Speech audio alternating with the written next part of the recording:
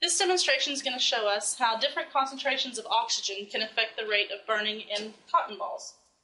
These are two cotton balls, exactly the same, and what we're going to do to the first one is spread it out and try to make some gaps where oxygen can stay.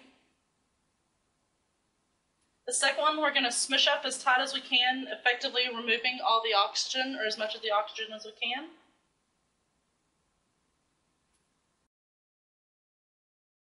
When we set these on fire, what we hope to see is that the one that was smushed up and the oxygen taken out of it, basically, is going to burn much slower than the one we spread out.